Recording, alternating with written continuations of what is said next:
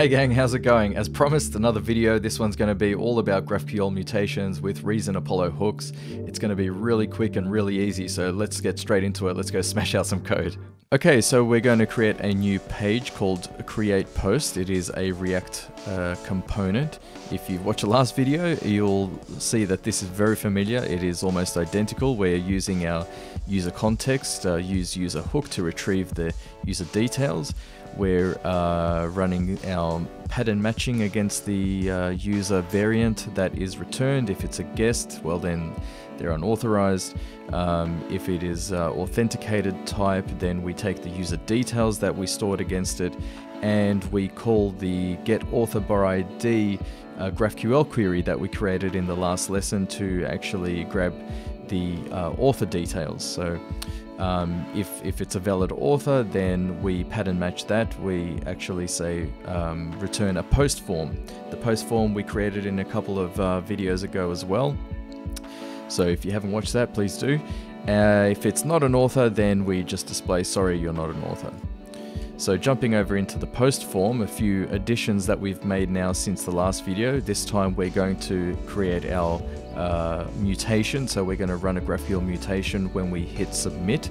So we open Apollo hooks, we define our post mutation here, and the mutation takes a few arguments, being the title, the body, some tags, which will be an array of strings, and the post author ID that we've just passed in, which we've just retrieved from that GraphQL query here. So you can see a post form, we're passing in this author ID here.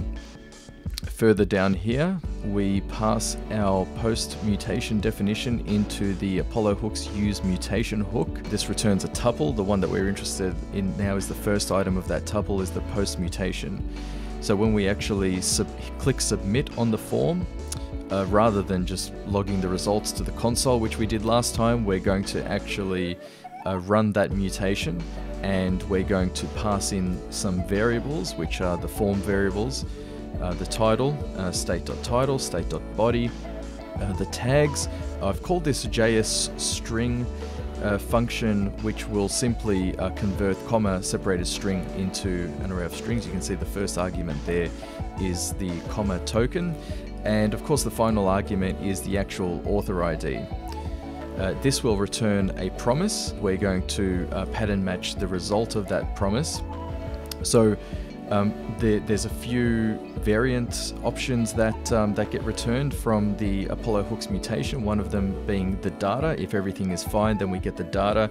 I'm using, again, the bucklescript belt option library to sort of pass that data and check that it's valid. I'm not actually doing anything with this value other than to show you this is what happens. This is the result that's returned. You can see here I'm actually asking for it to return some values, and this is how I'm handling it. So the map with default method we've seen before, I'm saying, well, default just return this empty stub, which I've defined up here.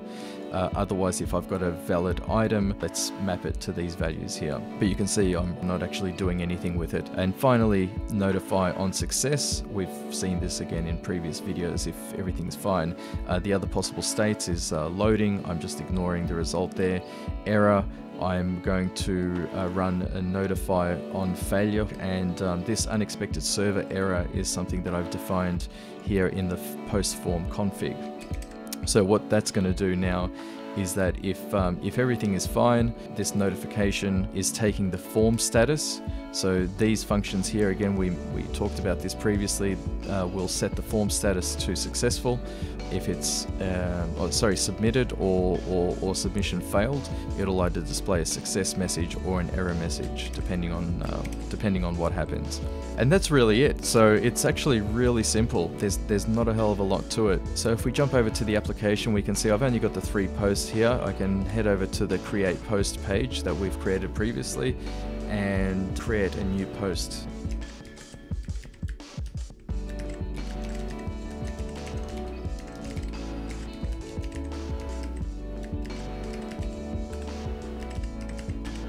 And we hit submit, we should see the success message. Blog post has been saved. If we go back to this page and refresh, we should see our blog post there. Excelente. And that is all, really quick one. So as promised, that was super quick and easy. I hope you enjoyed it. You know the drill. If you did, like, subscribe, leave a comment. You can also join me on Patreon, which I've now set up. And we'll see you in the next video. Have a good one.